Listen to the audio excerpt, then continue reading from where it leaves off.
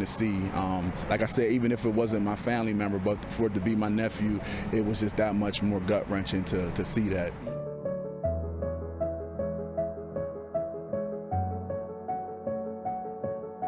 We went from trying to console his little brother to the whole living room was crying. We were all in tears.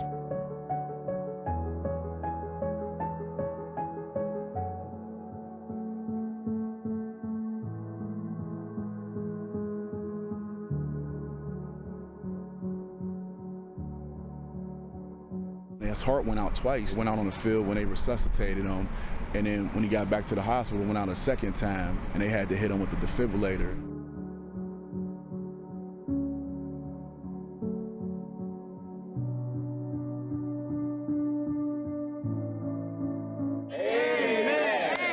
People don't even know us as showing love and support, man, and we're so thankful for that. I know those prayers is helping because he's definitely recovering. God got a mission for him, and that's why he's still here.